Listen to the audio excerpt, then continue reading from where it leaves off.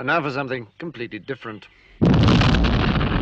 Hi guys, and today we are going to do something very different, for me anyway. MiniArt's 1/16 scale Greek Hoplite. So let's take a look in the box and see what's there. A plastic bag with only a couple of sprues and an instruction sheet, so there's not a lot to get through. Just spread that out and have a closer look.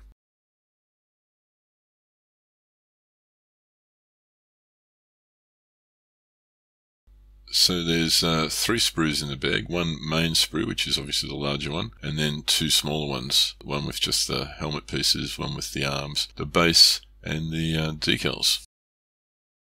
At first glance, everything looks to be very cleanly moulded. Legs are in 4 parts, head's in 3 parts. There's some hair pieces there that you don't actually end up using if you put the helmet on. The shield and sword assembly with the scabbard and hilt, the breastplate and backplate, and the skirts that go with that. So it looks reasonably clean, except for the skirts. Had a little bit of flash on them, but that's easily cleaned up without too much trouble. The arms were good and the helmet piece were good, both on separate sprues. Nothing too complicated there.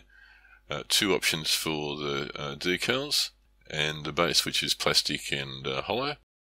And finally the instruction sheet, which is really just 2-sided. The front side contains the coloured view of the front and back of the figure with painting guide and part number, and the other side is a sprue map. The build was very easy. I really enjoyed the larger parts. I think it was a big difference to a 1/35 scale figure, and a combination of my bad eyes and big fat fingers made this really easy to put together. So I quite enjoyed that process. Very simple and not worth going into too much detail.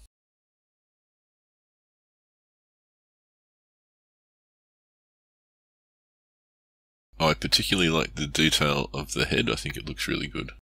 There were a couple of fit issues where the joints didn't really come together all that well, but nothing that a little bit of putty didn't fix. I was concerned about how well the figure would stand on the base, so the hollow leg tended to give me an idea that I could put something right in there and then fix that through the bottom of the base. And after thinking about that for a while, decided that a nut and bolt arrangement would work quite well. So I took the top off the nut with the Dremel and just narrowed it a little bit so it would fit comfortably in the leg, and then wanted it as a very tight fit, and as you can see it just screws in nicely at this stage.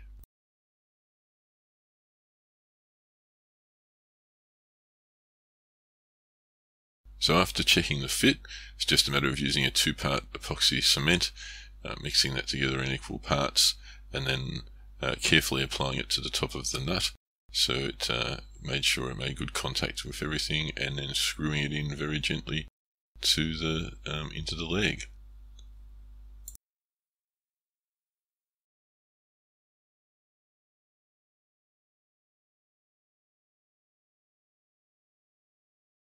I was very careful to make sure I didn't get any glue residue in the thread, because I didn't want that dripping down and ultimately messing up the nut. And then it was just a matter of taking off the extra length of the bolt itself with the cutting tool, being very careful not to damage the thread again, and just taking off any of the rough edges so that the nut would go on smoothly. As I said earlier, there were a few fit issues, but just used some putty and then very carefully sanded all that back down and with a very fine sander, and it's come up reasonably well.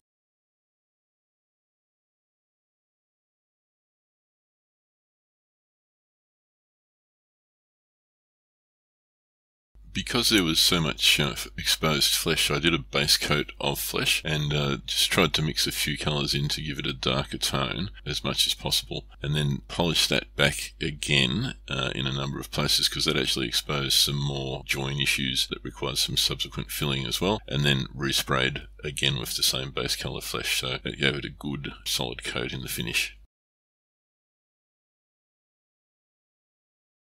And from that point it was really just a matter of blocking out all the major colours and then slowly working my way through the detail, and I'll just show a little bit of that as we go along.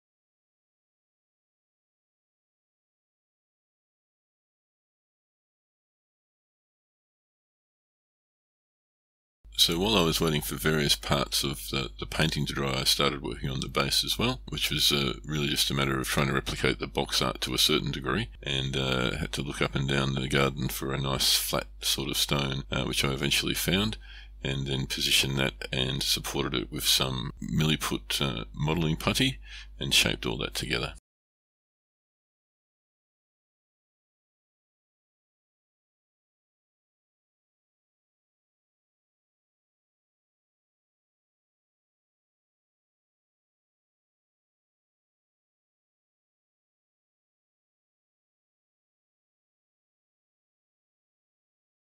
You'll notice I put 3 toothpicks in the hole just to keep that open to stop any putty from clogging that up. And the reason I did that was because if I put one solid object in there, I was scared it might get stuck. With the 3, I thought I could at least manipulate them and be able to get them out if it all went a bit sticky. And then I just used the toothbrush when the putty was a little bit more firmly set to create some texture on the surface.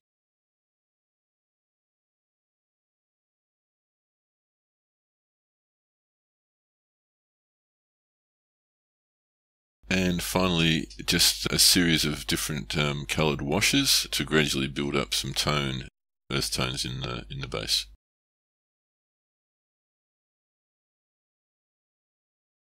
I made a little hook out of wire to go into the scabbard so it could hang on to the belt that goes across the figure's chest, which is something that I had to make from scratch as well. I used the top of a wine bottle, the foil that goes on top of a wine bottle, to cut a thin strip, and then base coated that and painted it the base colour to create the strap.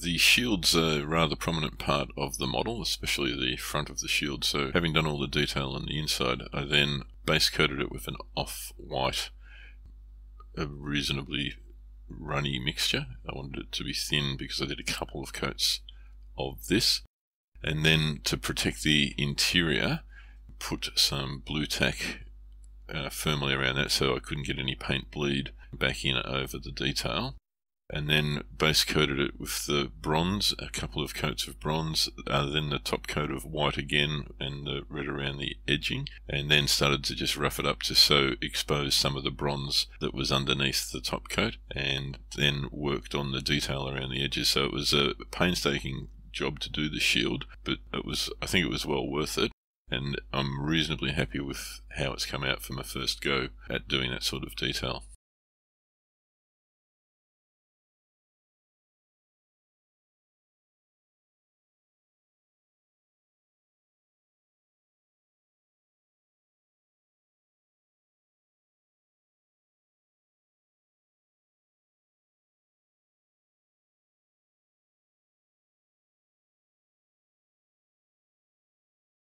The decal was very straightforward. Used some microset and microsol to make sure that it was nice and soft, and I just put a little dot of blue tack at the top of the shield so that I could position the transfer accurately once I got it off the carrier paper.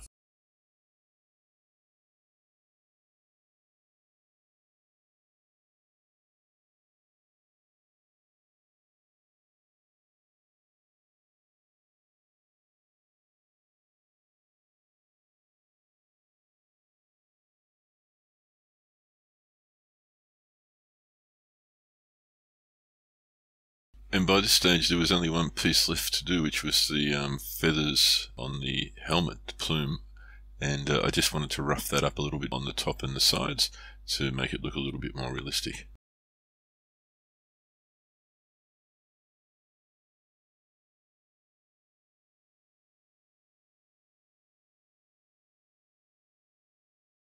There was a minor fit problem right at the very end when putting the shield on. The handle didn't quite reach the shield, and just fixed that with a little bit of milliput as well.